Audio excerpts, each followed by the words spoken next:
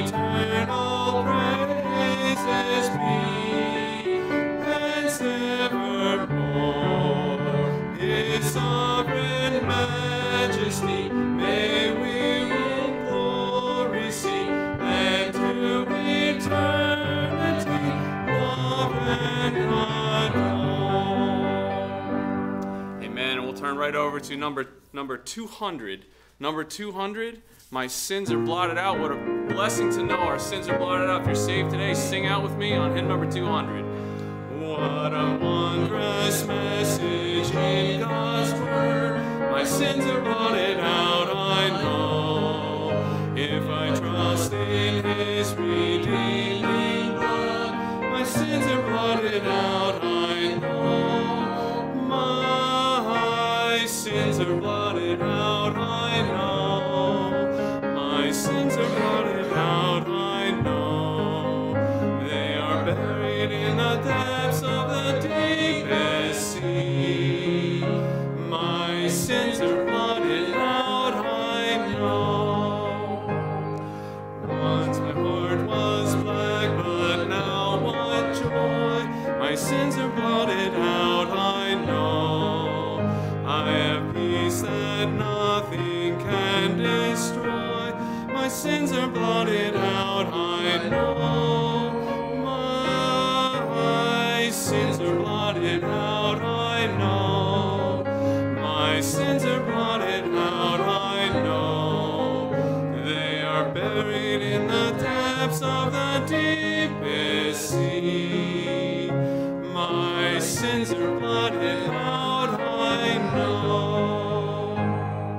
I shall stand someday before my King. My sins are blotted out, I know.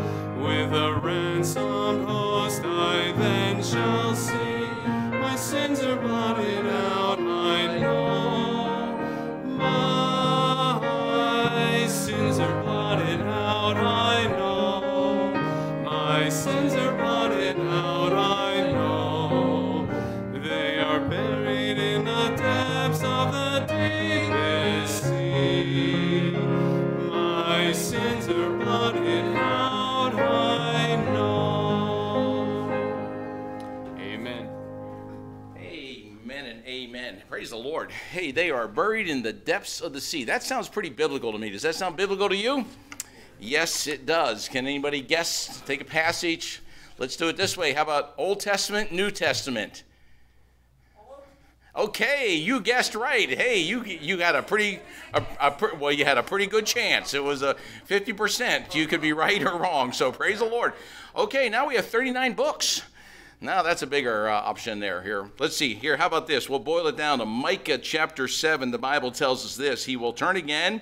He will have compassion upon us. He will subdue our iniquities, and thou wilt cast all their sins into the depths of the sea.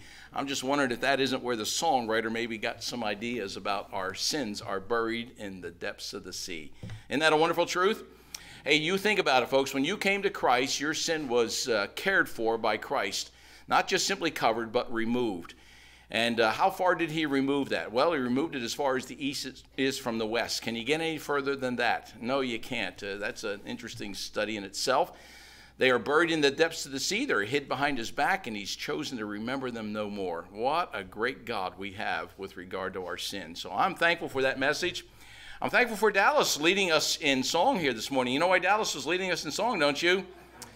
Yes, that is because Pastor Josh and Megan have other things on their mind. In fact, I believe she is about ready to give birth, if she hasn't already in the last maybe half hour or so. But he texted us about 9 o'clock and said things were really happening. And so we're hoping and praying that there will be a little baby girl born into this world. So we're going to bow for a word of prayer to that end. And I do have something else I want to share with you real quick here. Let me grab my notes here. Sorry about that. And so we're going to pray for this. This is really unfortunate news. This is sad news. So Baptist Children's Home sent me an email last night. Maybe if you're on their thread, you got the same one from Linda Brooks. Linda Brooks is the gal that we watched last week, and she gave us an update with her ministry all around the world and all kinds of stuff. So this one just came in last night about 5 o'clock in the evening. And it said, I will update you more fully next week, but I'm asking for prayer for partner Grace. The situation for her and the 30 children continues to intensify. Now, I don't know if Grace is the name of a home, if it's the name of a person, but she has 30 children under her responsibility, and she's in Myanmar, and the military is requesting information with regard to every resident within their home. And Grace has chosen not to furnish that information, not to give that information, and for good reason. There's pros and cons. Either you comply, and if you comply, then what are they going to do? Come to the home and then take advantage of all those children, or you ignore it and hope that they don't bother you any longer. So they have chosen not to, but it's the military coup that there really is requesting this information, and Grace is saying we're not going to do that. So it really is, the situation is intensified with regard to at least one of the homes that Baptist Children's Home supports there in Myanmar. So we're going to pray for Megan John, and we're going to pray for the situation in Baptist Children's Home, and then our service today as well. Father, what a joy and a delight to be able to come before you, realizing, Lord, that the access that we have with you right here today is all because of that finished work of Christ on the cross of Calvary. And Lord, I'm so thankful that he paid our sin debt in full. He paid the price for our sin. He became our substitute and died in our place. And Lord, I'm thankful that when he took care of that sin, he did take care of it. He buried it in the depths of the sea, as we just sang about. It was blotted out. It was hid behind his back. It is removed as far as the east from the west, and he chooses to you choose to remember it no more, Lord. What a wonderful God we have. What a wonderful forgiveness that we have because of our sin. And Lord, it's because of that that we even have an avenue. We can talk with you here this morning. We can commune with you. I'm thankful, Lord, that this is not just part of a vain or an empty ritual. We just say a bunch of words, but there really is nothing behind it. Lord, to think that we can have an audience with you, the very God of heaven, the one and only God, the God who, again, truly gives us the breath we now breathe, is really an incredible thought. And it's all been made possible because of your Son, who has become our Savior. And Lord, I pray that those that are watching, those maybe even here today, those that know not Christ, maybe today will be the day of salvation. And Lord, for that we certainly give you praise. Lord, we do think of Megan this morning here, and I do pray that you administer to her needs. We know it's a challenge to bring a child into this world, and we're just praying, Lord, that you'll give those that are caring for her wisdom and understanding. We're praying for a healthy delivery here, Lord, a healthy baby. And Lord, we're looking forward to hearing this news here as maybe this hour unfolds. But Lord, be with them, care for them, and meet her every need. And Lord, for that we'll thank you. And then we think of Grace there in Myanmar and these 30 children that are under her care. And Lord, we know it's a bold and brazen move not to comply with this military coup that is really wreaking havoc there in that land. Lord, I pray that you put a hedge of protection about this home, these young children, Lord. We long to see them spared, have life, come to know the giver of life, and then want to live for you and really make a difference in that land of Myanmar. So, Lord, we're asking for a special hedge of protection about Grace and these 30 children. And Lord, for that, we're going to thank you. Lord, we're grateful that we could gather here this morning and sing your praises, and we do pray that you'll bless our time as we look into your word and study it together. I pray that you'll speak to our hearts, challenge us, change us. May we again leave different than we came, and may you get all the glory for whatever's accomplished. For it's in Jesus' name we do pray. Amen. Amen and amen. You may be seated. And as you're taking your seats, we're going to just do a couple quick things here, and we will go from there. I think I have a couple of announcements here, and then we'll read some scripture here this morning. So let me just share this with you. This coming Wednesday, is a quarterly business meeting, and I hope that you'll be back for that. I know that we've had several business meetings in the last couple of months, but hey, listen, come on back out again this coming Wednesday. Please do that, for I think there's some real important things that we'll be discussing. Number one, we always deal with the budget, how we are in the first quarter, so there are some budget reports that will be available to you as you exit the building today. They'll be available in the foyer there, so please pick one of those up. And then we'll be discussing our missionaries and a number of things going on with our missionaries, and we just want to stay current and up to date and really hear from you with regard to where we're going to go with all of that. So do be praying for this coming Wednesday. I hope that you'll be here for it. That would be great. Remember, a number of our folks, it seems like this is the season to be traveling, and so we have them from Maine to Arizona and maybe somewhere in between all of that. So remember a number of our folks that you don't see here today, and that would be much appreciated. And then let me just say that at the end of May, the 23rd of May, I believe, we start some revival meetings. We're going to have a new evangelist here. His name is Jake DeAndrea. And he will be here, and he's going to be doing some work, but he'll also be preaching for us here in just about a month away or so. So do pray for those meetings. Hope that you'll be here. Trust that the Lord will bless our time together, and God will again do a great work in our lives here with regard to those meetings. So that's coming up, and I trust it will be a blessing to all of us. Let's take our Bibles and turn to the book of Psalms 51. Psalm 51 here for our scripture reading this morning. Psalm 51, Pastor Josh thought this would be a great psalm, and it is a great psalm dealing with this area of the fruit of repentance. And you'll see in this text here a great cry of recognizing sin and asking God to really have mercy upon David. I'll be referring to this maybe just in a passing way this morning in the message.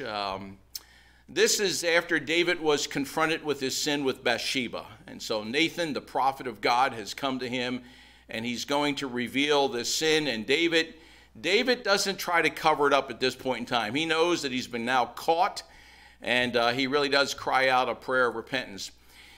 You know, it's kind of interesting as you just think about this here. You know, if you've been a child at one time, you've maybe had children.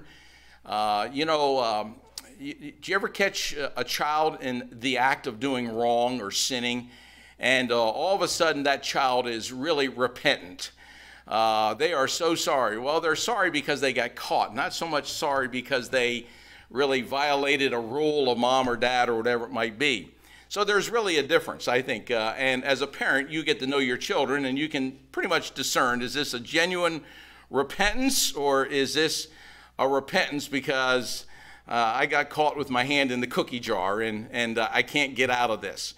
I really believe that this is a genuine prayer of repentance. David comes full circle, realizes the error of his way. He's tried to cover it up, but mark it down. You can't cover up your sin. You just can't do that. Be sure your sin will find you out. The book of Numbers tells us that. And that's the truth of the matter. And you've heard me say this a number of times. You can't sweep it under the carpet, hope it goes away, and nobody will ever know. It just doesn't work that way. First of all, God knows and sees all, so he knows what's going on. And believe me, that sin will bite you. So the best thing to do is confess it and forsake it, as the book of Proverbs tells us. And so we're going to look at that here in just a few minutes. But you're in Psalm 51. We're going to read the first 12 verses, and I like it to read it responsively. So let's stand for the reading of God's word, Psalm 51, and we'll read verses 1 through 12 responsively as unto the Lord. So I begin in verse 1 by reading. Again, this is David's heart cry, and would to God this be our prayer when we sin against God. That's the whole intent here. David writes this for us in Psalm 51, beginning in verse 1. Have mercy upon me, O God, according to thy loving kindness, according unto the multitude of thy tender mercies, blot out my transgressions.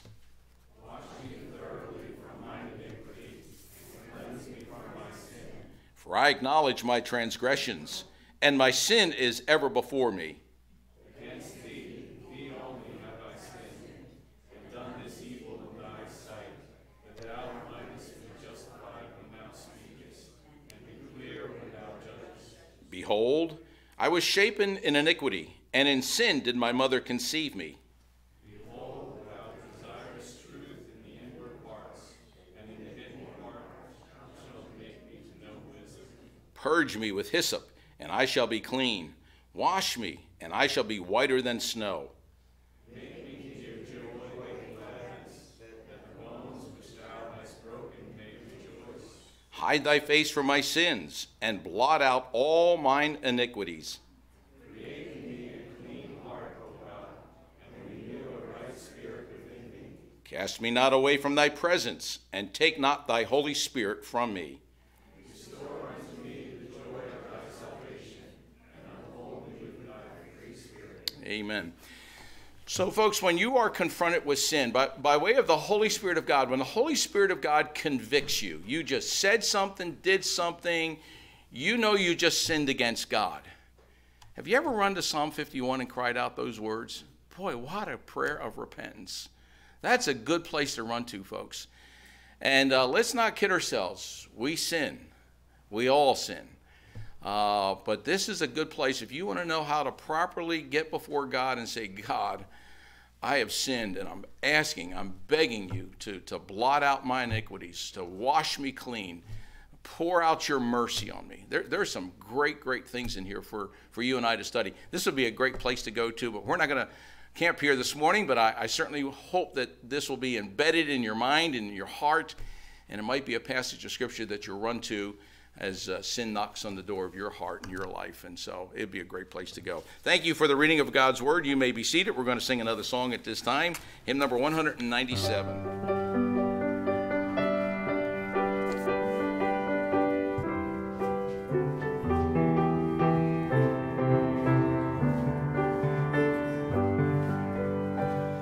Tis the promise of God full salvation to give unto him who on Jesus his Son will believe. Hallelujah, 'tis done. I believe on the Son. I am saved by the blood of the crucified one.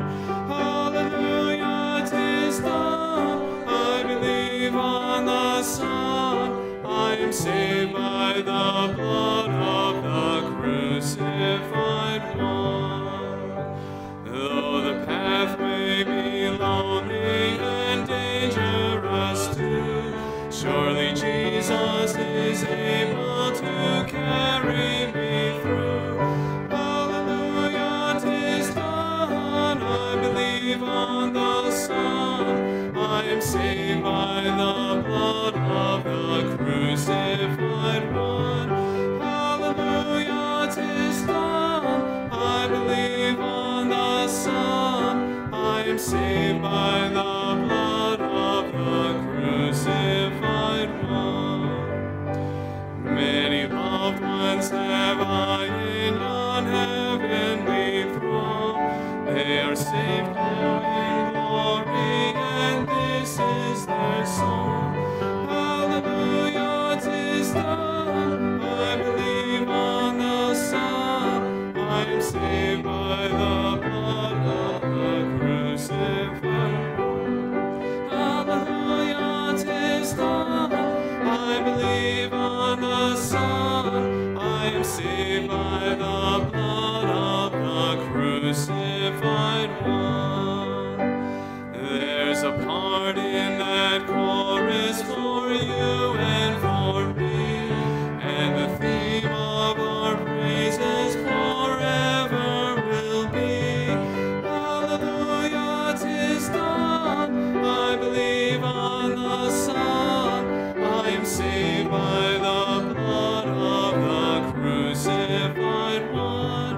Hallelujah, 'tis done. I believe on the Son. I am saved by the blood of the crucified one. Amen. Thank you, Dallas, Margarita, for playing. Appreciate your ministry of music here and helping us out this morning. Greatly appreciate that. Hey, listen, hallelujah, 'tis done. I believe on the Son. I'm saved by the blood of the crucified one. You know, we were just talking about Psalm 51, and I just want to be really, really clear in this whole area.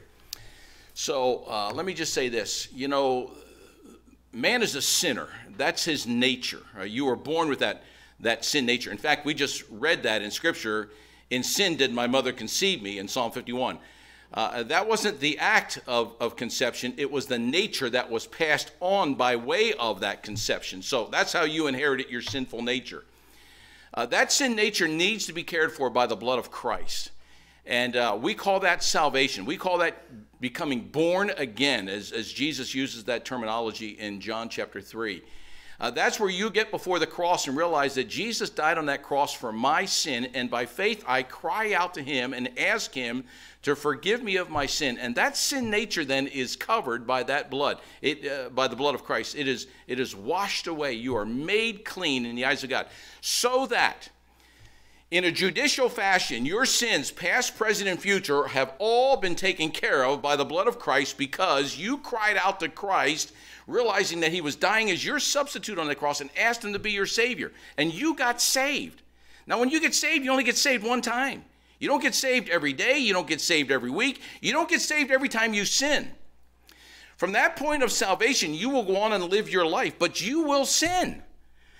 You are not sinlessly perfect, and that's because you have an old sinful nature that still resides within you. At the moment of salvation, you got a new nature, but you still have the old nature. So you have two natures now. And they are fighting against each other. They're warring for your life. There's a real battle that's taking place. So salvation took place in a moment. It took place when you recognized who Christ did. And that's what I really believe. Hallelujah, 'tis done. I believe on the Son. I'm saved by the blood of the crucified one. That took place in a moment of time.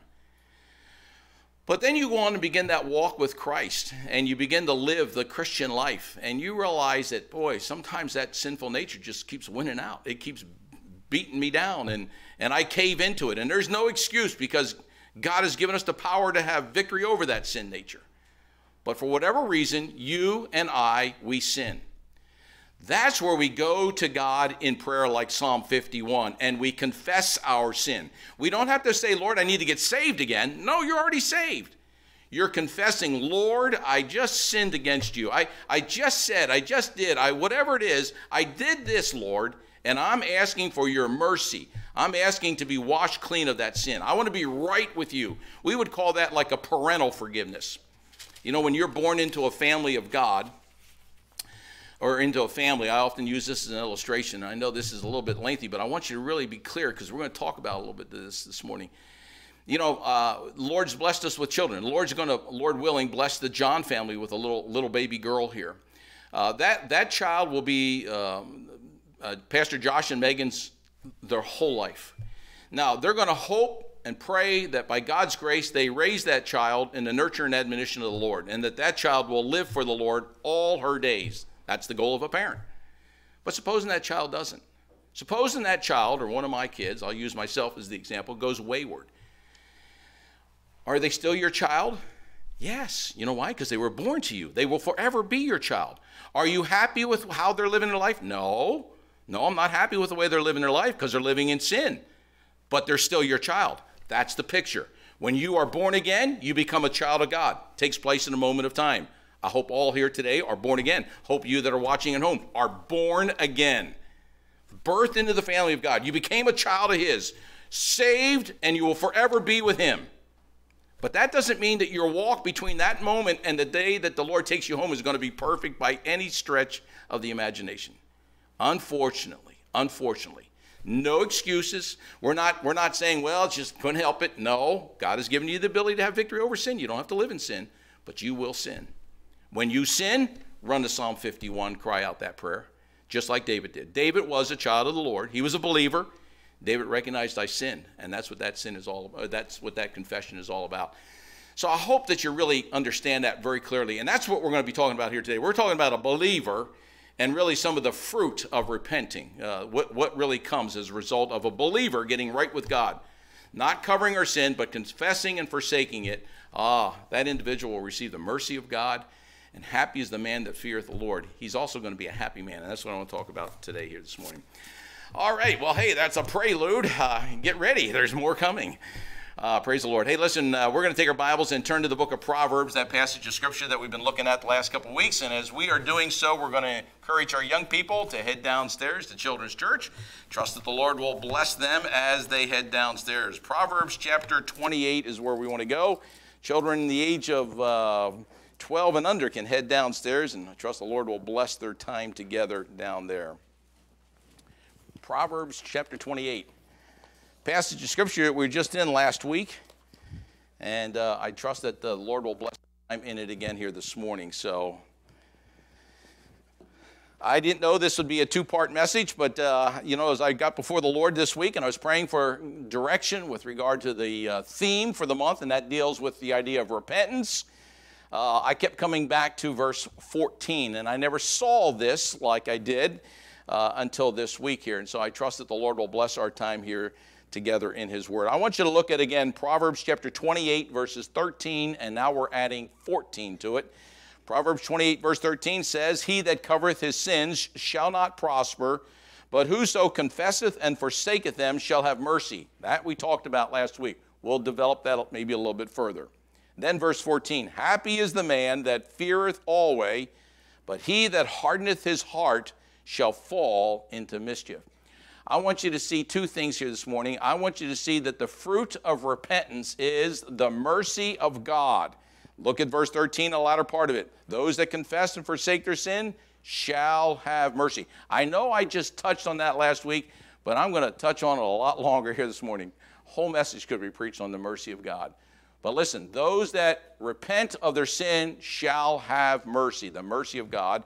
Secondly, I want you to understand, happy is the man that feareth always, and I believe it's in the context. The man that has a healthy, wholesome dread of displeasing God and recognizes his sin and confesses it and forsakes it will be a happy individual. I want to talk about happy is the man, the happy man. I think that there's a place for that, and we really need to see some of that here this morning. So I trust that the Lord will bless our time as we look at this text here a little bit closer this morning. Let's ask the Lord's blessing on the ministry of his word, and then we'll take up the text. Father, again, it's already been good to be here to sing your praises, and truly, Lord, you are worthy. Lord, we will be doing that for all of eternity. It will never get old. I pray it's never old in this world. What a joy to be able to come and unite voices around a common thought, common hymn. A songwriter who took your word and developed a whole theme around such things as our sins being blotted out or buried in the depths of the sea, and wonderful truths that we can reflect on and really prepare our heart for the study of your word. I'm thankful, Lord, for your word. I'm thankful that we have it in our laps. I'm happy that we have minds that can understand and comprehend the truths of your word. Now, we know that we need the Holy Spirit of God here this morning to be the ultimate teacher. This preacher simply will be a mouthpiece for some of the things that you've shown me this week. But Lord, I pray that as I speak, I'll speak the truth. I'll speak again the wonderful truths that are found here in these two verses. And I pray, Father, each of us will again leave here differently and rejoicing in the great work, the great fruit that comes from an individual who gets right with you. And Lord, for that we're going to thank you. Bless our time here this morning. May you get glory, for it's in Jesus' name we do pray. Amen. Amen. All right, let's just look at this real quick by way of a review very, very quickly here. Verse 13, "He that covereth his sins shall not prosper." Heard a little bit about that last week, and I want to just remind you that I will tell you this. I think the sin nature of man is to want to cover up his sin. We don't want to be embarrassed by it. We don't want other people to know about it. And so, hey, listen, if we can kind of keep it under the radar and just kind of keep it hidden from other people, we think that all is well and good. Listen, eradicate that way of thinking. Praise God for the Holy Spirit of God. I know we often talk about the Father. We talk about the Lord Jesus Christ and his finished work in God. Praise God for the Holy Spirit. He is the one that convicted us of our need of Christ, and he is the one that continues to convict us of our sin. And the ministry of the Holy Spirit is to, again, shape us and mold us into the image of Christ. That's what the Holy Spirit does.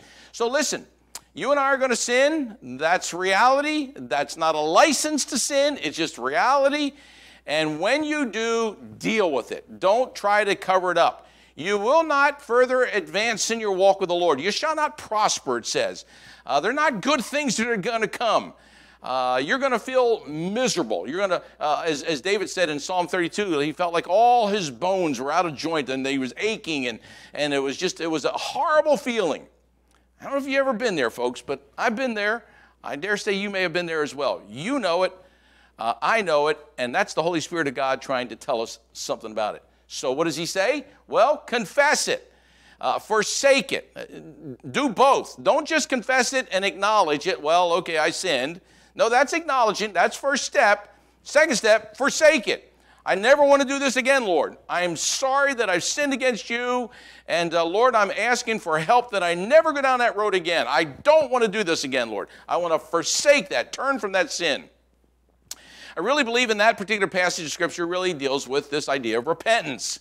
It's a change of mind. It's a change of view toward your sin. And so you don't want to do that again. And you're asking God for that help. And so I believe that this would be a picture of Old Testament repentance, confessing and forsaking their sin. Now here's the promise that comes from that. When you do it that way, you don't cover it up, you confess it and forsake it. The Bible says in verse 13, they shall have mercy. I want to talk about the mercy of God a little bit more in depth today, the mercy of God. And I think this is real important for us to really understand something about the mercy of God. Because I think sometimes we use these words. We use grace, we use mercy, we use justice, we use holiness. We use different terms, but do we really grasp the fullness and the depth of that word mercy? And so I want to really talk about, hey, here's some fruit. You will receive the mercy of God, and that is a good thing. I'm so grateful for the mercy of God. So let's just talk about it quickly. A number of points here. Number one, mercy really is God's tender-hearted, loving kindness and compassion for needy people. If you weren't needy, you wouldn't need mercy. But you and I are needy people. And mercy really, again, is God's love and compassion that he pours out to needy people. Now you say, well, I already knew that. Yep, I know. Hang in there. But that's a definition. If you want to know, it's the tender-hearted, loving kindness and compassion for needy people. Mercy is not something that God owes us. Let's eradicate that thinking. And by the way, you know, I really try to make this relevant to where I live, and I hope it's relevant to. Don't ever abuse the mercy of God. Don't ever abuse the grace of God. Don't ever think, well, hey, I can sin, or you know that you're about ready to cross that threshold into sin, and in the back of your mind you're thinking, well, I'll confess it somewhere down the road. I'll get right with God somewhere down the road. But for now, no, I just see the pleasure of sin, and therefore I'm going to cross that line, and I'm going to do it. That's abusing the mercy of God. That's why I say, don't you think that for a moment that God owes you a thing. He doesn't owe us anything. If he owed us something, it wouldn't be mercy. And so mercy is, again, God's love and compassion that is poured out toward needy people. And it is not something that he owes us. By definition, it can't be owed. It cannot be owed. But it is something that God extends in kindness and grace toward us. Number two, I believe that God's mercy is extended, now listen to this, to all of mankind, but it will not be extended to all of mankind forever. I believe all of mankind is the recipient of the mercy of God to some degree or another. For instance, it's like God who makes the sun to rise on the evil and on the good. He sendeth rain on the just and on the unjust. God treats mankind equally in that sense. God is gracious to mankind. God is merciful to mankind. God extends mercy to all of mankind. God's love and kindness and compassion is extended to all of mankind. But man is a sinner. And that sin must be judged. So mercy will triumph over judgment. If, and here's the big condition, if that individual recognizes the error of his way. If that individual recognizes, God, you've been merciful to me my whole life, and I've never had a relationship with you, but you've been merciful to me. And Lord, I am crying out to you for deliverance of that bondage of sin. I want that nature of sin cared for by the blood of Christ. God will extend his mercy to you. I believe that God's greatest demonstration of mercy is at the moment of salvation. The moment you got saved, God extended an incredible amount of mercy, and we're going to see some of that here this morning, to you. When you cried out, Lord, I am a sinner in need of Jesus Christ to be my Savior, whoosh, here comes the mercy of God. The greatest, in my opinion, demonstration of God's mercy. Number three, man's sinful nature deserves God's impending wrath. Because of your sinful nature, you know what you deserve? Not mercy, not grace, judgment. Judgment. God is a holy God. God hates sin. We are sinners. What we deserve is God's wrath. and yet God will often extend his mercy to us. Listen to that passage of Scripture that no doubt many of you are familiar with in the book of Ephesians chapter 2, but listen to the picture that Paul paints for us in Ephesians 2. He's writing to believers now, and he says, and you hath he quickened. In other words, he's made alive. The idea, you've been born again, you've been saved, you've been made alive. And you hath he quickened, who were dead, past tense, you were dead in trespasses and sins, where in time past ye walked according to the course of this world. We were worldlings. Prior to salvation, we walked according to the course of the world. We just were puppets, as it were. We're just following what the world does. We talk like them, we act like them, we sin like them. We're just following the course of the world. Now, I want to say this here because maybe some of you got saved at a young age. And if you did, you praise God. You ought to be probably shouting hallelujah from the highest of rooftops. Because God has given you that privilege at a young age to come to know him, and he has spared you from a lot of muck and mess that's in this world. Some of us didn't get saved until later in life. So we know what the world has to offer. And we did walk according to the course of this world. And it was a shameful life. It wasn't a life that God was pleased with. He gave me life and breath to glorify him, and I didn't glorify him for 20-some years of my life. So we were dead in trespasses and sins. We walked according to the course of this world, according, now listen to this, the prince of the power of the air. You know who that is? The devil. He's the prince of the power of the air. He's really calling the shots. There really is a devil. He's deemed here the prince of the power of the air, and he's got control and influence in the world in which we live. You walked according to the course of this world, according to the prince of the power of the air, the spirit that now worketh in the children of disobedience. That's where I was. That's where you were. Among whom also we had our conversation in times past, in the lusts of the flesh. There was a craving within us to feed ourselves, as it were, to feed our sinful nature, to do as we wanted to do, when and how and why and all those things, fulfilling the desire of the flesh and of the mind, and were by nature the children of wrath, even as others. That's not a very pretty picture that Paul is painting, but he is reminding believers in Ephesus, this is how you were. And then he says, but God. Oh, what a contrast. But God, who is rich in mercy. God, who is rich in mercy, for his great love, wherein he loved us, even as we were dead in sins, hath quickened us together with Christ. By grace ye are saved. What a wonderful contrast. Here's how I was. Here's how I am. How did that happen?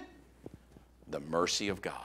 The mercy of God. The greatest demonstration of mercy was when an individual bows his knee and confesses with his tongue, Jesus Christ is Lord.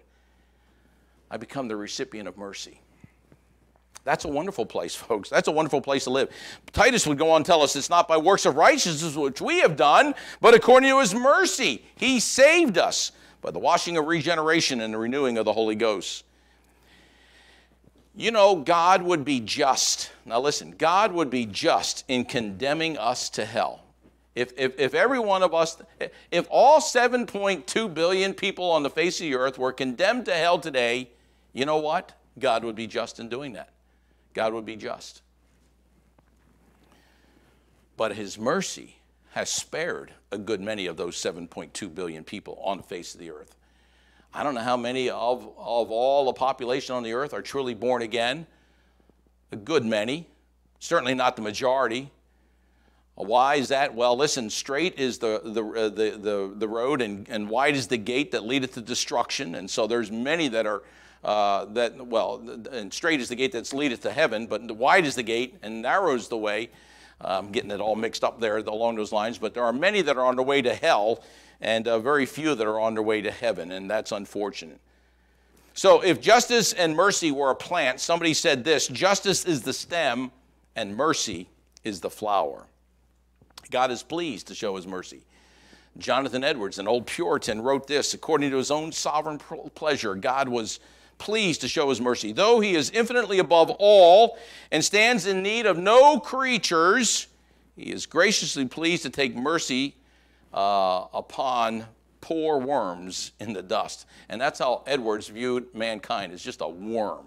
And yet God pours out his mercy. So praise God. Hey, listen, mercy is God's tender heart, loving kindness, compassion for needy people. I believe that mercy is extended upon all of mankind. I believe because of our sinful nature, we don't deserve the mercy of God. We deserve the wrath of God. But here's the beauty. God's wrath and God's mercy met there at the cross. It met at the cross. And I want you to think about this. I want you to even go back to the Old Testament. In the Old Testament, the priests, the high priest in particular, was in charge of really visiting the Holy of Holies, a very, very holy place. There was the tabernacle divided in two. There was the holy place and the Holy of Holies. And inside of the Holy of Holies was the mercy seat, the Ark of the Covenant. The Ark of the Covenant was a rectangular box, plated in gold, and on top of it sat a seat that had two cherubim that were facing each other. And the cherubim are often a picture of they're angels that are a picture of really protecting the holiness of God. And so if you went into, and of course you would not be a privilege to do that, only the high priest, only one person out of all of Israel, was allowed to go into that place, and he could only go in once a year on the Day of Atonement, Yom Kippur. And he had to go in with blood in his hand because he was going to take blood and sprinkle it on that mercy seat. Now listen, what was underneath the mercy seat? The Ark of the Covenant. What was in the Ark of the Covenant? Well, for one, there were the 10 Commandments, the two tablets.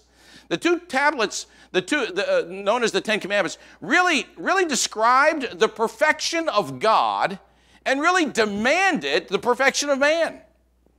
These 10 Commandments depict a perfect God, and this perfect God says, that's what I want in mankind. But mankind can't fulfill that. Mankind is not perfect. That's what even David said. I was conceived as sin. From the time I was born, I received this sinful nature. So there's this dilemma. God is demanding perfection, yet man can't fulfill that perfection. So how can we reconcile? How can we bring these two things together?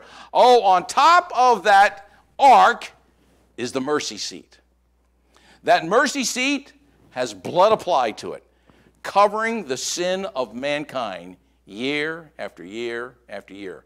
And a picture of the one who would be the mercy seat, the Lord Jesus Christ. When he would go to that cross, he would shed his blood and not simply cover your sin, but remove your sin. What a great picture that we have in Christ. And again, depicted in the Old Testament by way of this mercy seat. The mercy seat really speaks of a propitiation. In fact, that word propitiation is often translated mercy. And Christ is the propitiation for our sins, but not our sins only, but for the sins of the whole world. And that word propitiation is a big fancy word, but it simply means he completely satisfied the demands of his Father with regard to the cost and price of sin when he again died on that cross for us. So God, being the holy God that he is, cannot let sin into heaven. He cannot let sin into heaven. There is no sin in heaven. Remember, Lucifer tried, and Lucifer was booted.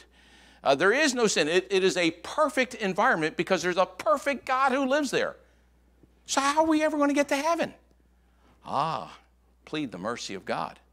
Recognize what the cross means. Recognize who it was that died on that cross. Therein lies mercy for mankind. And that's a wonderful picture. Jesus Christ is our mercy seat. And we have a great picture in that. Quickly, mercy, the mercy of God is again extending compassion to those that deserve to be punished. That would be us. Again, mercy is going to triumph over judgment. Our God is a God who is long-suffering toward usward, not willing that any should perish, but that all should come to repentance. And the beauty of this mercy here, I want you to understand quickly, is this mercy never runs out. There is an endless supply of God's mercy. Somebody likened it to the waves of the sea. They just keep on coming and coming and coming.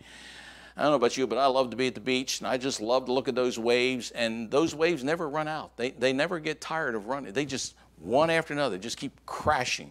24 hours a day, 7 days a week, 365 days a year, year after year, those waves just keep crashing on shore. The mercy of God never runs out. I believe it was David Jeremiah that said this: there is no empty on the mercy tank in heaven. It is always supplied. And that is, again, supplied by way of verses. Ephesians, the one that we read, God is rich in mercy. 1 Peter would tell us that we have been delivered according to the abundant mercy that has begotten us unto a lively hope. We have an inheritance that's incorruptible, undefiled, fadeth not away, and is reserved in heaven. And it's all because of this abundant mercy of God. Now, quickly, I know that we sometimes identify with pictures of Scripture, sometimes more than all of that, but that's important for us to understand. I want you to think of just a couple quick pictures with mercy here, because we're talking about the one that repents of their sin receives this mercy. And by the way, God doesn't show his mercy by accident. It's not by weakness. It's by intention and with strength that God extends this. Think of Hezekiah. Hezekiah was a king that ruled over Jerusalem, Judah, the southern nation. He comes on the throne, and he's about 8 years into his reign, and the year is now about 716 BC. The northern nation of Israel has now been overthrown by the Assyrians. All right, so remember, there's the divide. We can do all the history, but there was the divide, and now they've been taken over by the Assyrians. And for a couple hundred years, they have been living in rebellion against God. Remember with Jeroboam, he took them out of the pack of 12, and the 10 nations went to the north, and they set up some golden calves and began to worship false gods, all this kind of stuff. So Hezekiah comes on the throne. He's the king. And he wants to restore the feast of the Passover. Now, the Passover, again, really is a picture of the mercy of God. Remember, God is going to free his people there from Egypt, and so he tells the Israelites, this is what you need to do, and if you do this, you'll be spared. Mercy of God. Of course, the ultimate Passover was Christ. All right, so Hezekiah is the king, and he wants the southern nation to observe this very important feast. And he extends an olive branch to the northern nation. Now, this was really commendable on the part of King Hezekiah. He sends messengers up to the north and says, hey, listen, we're one. We may have been divided for the last couple hundred years for various reasons, but hey, listen, you're still got Israel ties to our God, and God has instructed us to observe this Passover, and so I'm asking you to come and let's join together and observe this feast as the people of God. Well, some will scoff at that. Think, well, who's he think he is? I mean, they're already living in rebellion, but there will be the remnant. The Bible makes it very clear there's a remnant of believers that heed the call and make their way down to Jerusalem and observe the Passover. But here's the text. Listen to the text quickly. Here's what Hezekiah would say. Now be ye not stiff-necked as your fathers were, but yield yourselves unto the Lord and enter into his sanctuary, which he hath sanctified forever, and serve the Lord your God, that the fierceness of his wrath may turn away from you. That's what we want. We don't want God's wrath. We want the wrath of God turned away from us. For he says, if you turn again unto the Lord, your brethren and your children shall find compassion before them that lead them captive, so that they shall come again into this land. For the Lord our God is gracious and merciful, and will not turn away his face from you if you return unto him. Hey, listen, folks, that's what it's all about. That's what Solomon is writing about in Proverbs. If you confess and forsake your sin, you shall receive mercy. Hezekiah is saying the same thing to the northern nation, really to all of Israel. Hey, listen, don't think you got it all figured out. Don't be stiff-necked. Don't just continue down the same path. It's the wrong way to go. Hey, return to the Lord. He is a gracious and merciful God. He will restore you. He will bless you. You will prosper in him. If you choose to keep going your way, well, you're going to pay the consequences. Some obeyed, and many didn't. But that's Hezekiah. If we took time quickly, we could look at the prophets. We could look at Jonah in particular. You remember the reason why Jonah didn't want to go to Nineveh? Do you remember the reason? You know, he was told to go to Nineveh. He got on a ship and took off, went the opposite direction.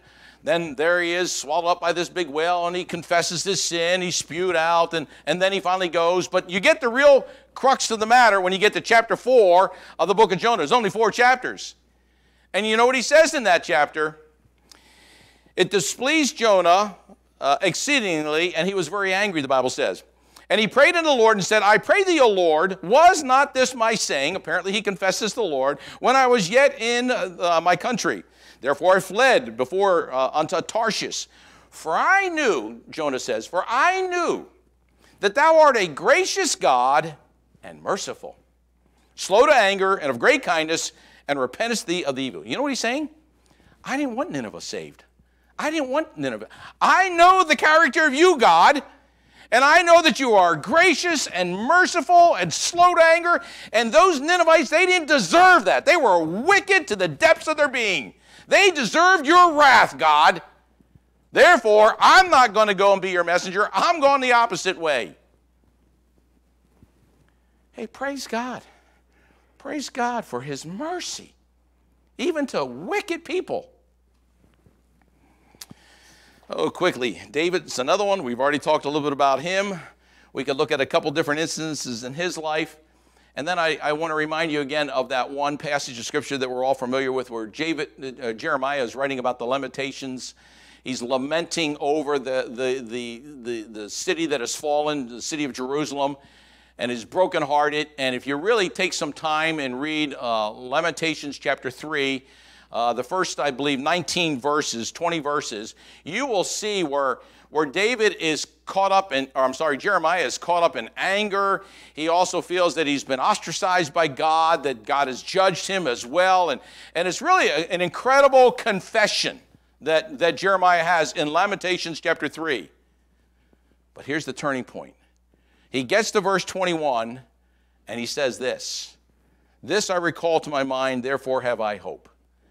All the wickedness that has fallen upon this city and this temple, and yes, we deserved it, but did you have to be so harsh, God? And boy, I feel like there's no relationship, and all of this. Jeremiah comes to his senses and then says this, "It is of the Lord's mercies that we are not consumed." The wrath of God. The wrath of God on sin. God hates sin. In other words, hey, if you were not merciful, God, we would be destroyed. We'd be annihilated. Your wrath would be poured out, and we wouldn't even be having this conversation. It's because of your mercies, Lord, that we're not consumed. Get the picture again. This is the price of sin when it's covered up, glossed over, ignored, denied, whatever. That's what will come. But when it's confessed and forsaken, the mercy of God is poured out. It goes on and says, because his compassions fail not, they are new every morning, great is thy faithfulness. And God's mercy toward us is unfaltering. God is a merciful, gracious, compassionate, faithful God, and how grateful we are for it. Well, hey, listen, we could say a lot more about that. I told you there's a lot to say about mercy. And I want you to understand from Proverbs chapter 28, verse 13, don't cover your sin. You will not prosper. Confess and forsake it, and you can become the recipient of the mercy of God. Don't you want the mercy of God? I want the mercy. I need the mercy of God. I need it. I need it on a regular basis. And so I'm thankful for the mercy of God. But I want you to see this quickly here as well. I really believe it's important that we understand the very next verse, happy is the man that feareth always. And the word fear there really has this idea of displeasing God. And so it's in the context of, if I cover my sin, I'm not going to be pleasing to God. But this idea of happy is the man that feareth always, I want you to see that is the fruit of repentance as well. You can be a happy Christian. In fact, I believe happy Christians are people who are living right in the eyes of the Lord. Hey, do you want to be happy? Yes, I think we all want to be happy. Now listen, we could dissect the word happy. We could look at the origin of the word, all kinds of stuff.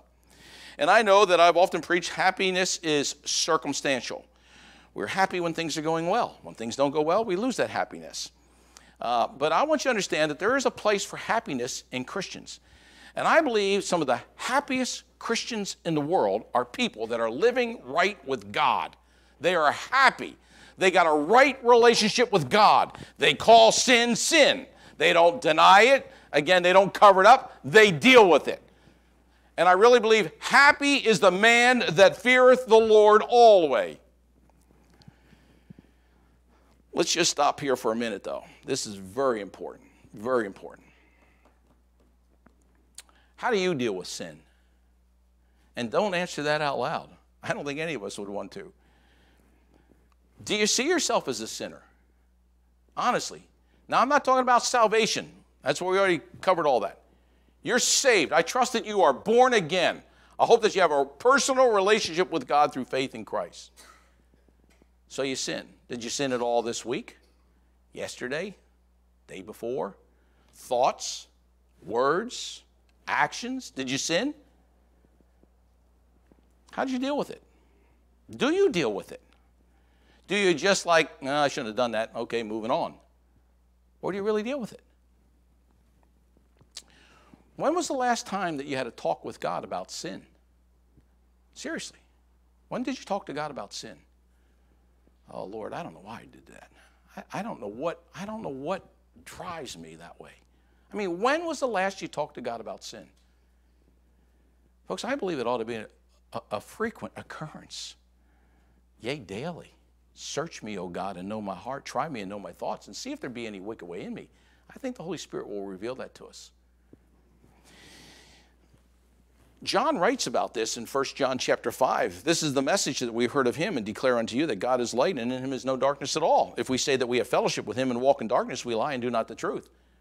Oh, listen, all of us look like we have had a relationship with God this week. All of us look like we're in fellowship with God. We're in church today. Praise the Lord for that. If we say that we have fellowship with him and walk in darkness, we lie and do not the truth. But if we walk in the light as he is in the light, we have fellowship one with another. The blood of Jesus Christ cleanses us from all sin. If we say that we have no sin, you ever been there? You ever been there? We deceive ourselves. If you don't think you're sinning, you're deceiving yourself. That's what God says. And the truth is not in us. If we confess our sins, praise God. God is faithful and just to forgive us of our sins, cleanse us from all unrighteousness. And then he closes, if we say that we have not sinned, we make him, God, a liar. And his word is not in us. Hey, folks, I ask the question because it's a very serious question. What do you do with sin in your life? Really, when was the last you talked to God about sin? You have a conversation with him about it? You're not going to be a happy man. I can guarantee you that. Because happy Christians are Christians that are right with God. They recognize sin. They deal with sin. We could look at a number of passages of Scripture. Adam and Eve, they're in the garden. Start there. And you can just work your way right through the book of Genesis. Remember, Eve saw that the tree was good for food, pleasant to the eyes, desired to make one wise. What'd she do? Well, she took of the fruit, gave it to her husband. They both ate immediately. Immediately. And that's the way it works, folks. When you sin, it's immediate. The Spirit of God works in the heart of the believer who wants to be right with God. Now, you can get calloused. You can become hard-hearted. I get that. But if you're right with God, as soon as you sin, you know it. And what did they do? Well, they tried to cover their sin. That's what Proverbs is about. He that covereth his sin shall not prosper. How did they try to cover it? Well, they made fig leaves. Fig leaves were covering that part of the body from which the propagation of mankind and sin would originate. They were attempting to hide their sin, mask their shame, cover it up. That's the nature. And then they went and hid themselves. That's what we do. Let me ask you, were Adam and Eve happy at that moment? Of course not. They were outside of the will of God. They were living in sin. It had not been addressed. It had not been dealt with. God in his grace and, yea, mercy comes looking for them. Where are you? It wasn't a game of hide and seek. God knows all, sees all. He knew exactly what they did. He gives them an opportunity to confess. You remember what they did? Played the blame game. There's more cover-up. Adam, it wasn't my fault, it was the woman. Eve said, it wasn't my fault, it was the serpent.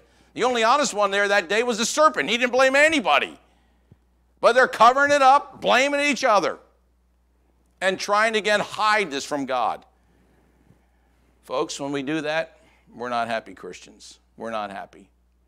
We're just not going to be where we are because we're not rightly related to God. Happy, verse 14 says, is the man that feareth always. Happy is the man that has a healthy, wholesome dread. God, I don't want to displease you. And when I live that kind of a life, and when sin comes my way, I confess it and forsake it. The fruit of repentance is a happy individual. And I believe God wants us to be happy. Abraham, we could look at the life of Abraham. Abraham, again, he went down to Egypt. That was not God's will. He lied about his wife. That wasn't God's will. Let me ask you, if you stopped and knocked on Abraham's door, Mr. Abraham, are you a happy individual right now? No, I'm pretty miserable. I'm not in a country where I'm supposed to be, and I just told a lie about my wife. But praise God for the mercy of God. Mercy of God was poured out upon him. He got another opportunity, and another opportunity, and another opportunity. If you want to have a fun time, go home and look up the word happy in Scripture. It appears numerous times, the word happy. It is also translated blessed. I believe a happy Christian is a blessed Christian. I believe a blessed Christian is a happy Christian. I believe they're used interchangeably. There are several root words in the Old Testament that deal with this, but listen, there's a parallel. And I could read all the verses that deal with a happy Christian or happy believer, and I could use the same word for the idea of blessed. There are some, and I believe I probably have preached this, and I'll begin to wrap this up here quickly. I have probably preached that God does not call us to happiness, but to holiness. I believe there's a truth to that. We are called, be ye holy, for he is holy. So there is no question, no denying. But a holy Christian will be a happy Christian. I really believe that. Again, because he's rightly related to God. Charles Spurgeon said, holiness is the royal road to happiness. The death of sin is the life of joy. You want to be happy? You want to be filled with joy? Deal with sin. We don't pursue happiness, we pursue Christ, and therein is found happiness. You want to be happy? Pursue Christ. Live for him. You'll find happiness. Hey, our message to the world is, if you're looking to be happy, look no further. Find Christ. Therein is your happiness. You don't see Christ, you're going to be miserable. Oh, hey, listen. You can mask it, cover it up. You can party with the world, hide it for a day or two, put a smile on your face. But inside, there's no joy, there's no happiness until you find Christ. And for the believer, walk with Christ. Deal with sin. Don't cover it up. Well, for the sake of time, we are out. But I would hope and pray that you would see that the fruit of repentance out of the book of Proverbs, chapter 28, is the mercy of God and the happiness of man. And both of those are available to you and to me that name Christ as our Savior if we again choose to walk with him and be the person he wants us to be. Amen? Amen. Let's pray. Father, thank you. Thank you, Lord, for your word. Lord, I pray that all of us leave here with a real hunger to be the person of God that you want us to be. Oh, Lord, we don't want to play Christian. We don't want to go through the motions. We don't want to just have church. We don't want to just show up once a week and pretend that all is well. Lord, you know all. You see all. You know where we have been, what we have thought, what we have said, what we have done. Lord, I pray that we would again give a true analysis to our walk with you. That we would ask you again to search our heart, to reveal the ugliness of sin that we may have been involved in this past week. And Lord, if sin is there, I pray that you would help us to deal with it, confess it, forsake it. For we long for your mercy in our life. We long to be, again, the Christian that is happy as we pilgrimage along this way. And Lord, for that we'll thank you. Lord, there may be some that have never taken care of sin in the first place. They've never been to the foot of the cross. They've never asked Jesus to be their Savior. May today be the day of salvation. Save souls. That's our plea, Lord. Maybe right here in our own assembly this morning, maybe some that are watching. Lord, I pray that today would be the day of salvation. Help people to come to understand who Christ is and what he has done for them. For the believer, Lord, those that have already recognized Christ, Lord, I pray that you help us to have a distaste for sin like you do. May we hate it. May we deal with it. May we again be the recipient of your mercy. And for that we'll thank you. We want to thank you, Lord, for our time. In Jesus' name, amen. Amen and amen. Well, hey, praise the Lord. If you're here today without Christ, we'd love an opportunity to open up God's Word, show you how you can be saved. Please come to Christ today. Don't leave the same as you came if that is the need of the hour. For the believer, I hope and pray you'll deal with some of the things we just talked about here this morning. We're going to close our service by taking our hymn books, and we're going to turn to hymn number 233, Depth of Mercy. And boy, I'll tell you, the depth of God's mercy, it is endless. It is like the waves of the sea. It just keeps coming and coming and coming. Praise God for his mercy. Where would we be apart from it? When you found it, or there it is on the screen, let's all stand and sing it like we believe it. Depth of Mercy. Depth of mercy, can there be mercy still reserved for me?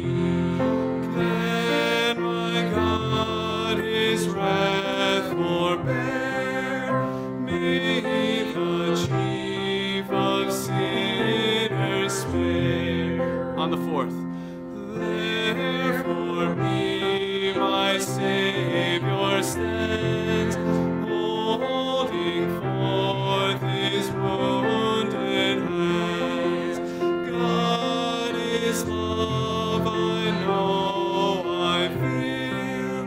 Jesus weeps and loves me still. For leading us in song. Hey, listen, I'd love to invite you back tonight. We're going to deal with witnessing, and some of you might say, well, boy, I've heard about that. I know I need to do that, all that kind of stuff. But listen, come back tonight, 6:30. We'll be here. And by the way, I did fail to mention this. We did have a meeting here recently, talked about changing the service times. That is not happening until Sunday school gets enacted on. So we're going to continue to run 10 o'clock worship on the Sunday morning, 6:30 back Sunday night. We will try to give you as much notice ahead of time when we change the 6:30 to 6 o'clock. But for now, 6:30 every Sunday night, 10 o'clock every Sunday morning until you hear differently. But we're going to be dealing with that. And I want to bring in this summer Jewish team that's coming our way. I want to share some thoughts with regard to their ministry. They'll be arriving in about a week and a half. And I want us to be as prepared for them and to pray for them. They are the laborers. The harvest is plenty, but the laborers are few. Here comes some 6 laborers our way. They're going to be knocking on doors and sharing Christ. We need to be ready for that. We need to be praying for them. We need to do all we can to help equip them to do an effective job. And so I hope you'll be back tonight, 6:30. Lord bless you. Have a great afternoon.